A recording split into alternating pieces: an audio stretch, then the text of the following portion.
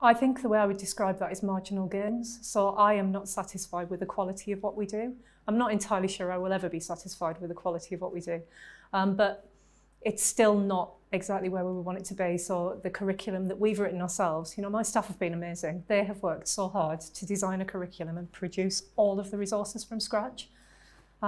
Sometimes for other people, not for us.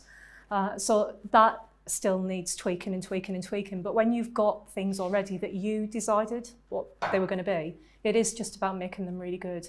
Our staff are still not the best at coaching, you know, they still need more training in that. The kids still need to be a little bit more switched on to what's possible for them. But they're all tiny things relative to the seismic change that we made in the first instance. And if we hadn't made that leap of faith, possibly too quickly, we wouldn't be in the situation now where we're nudging things rather than having to transform them.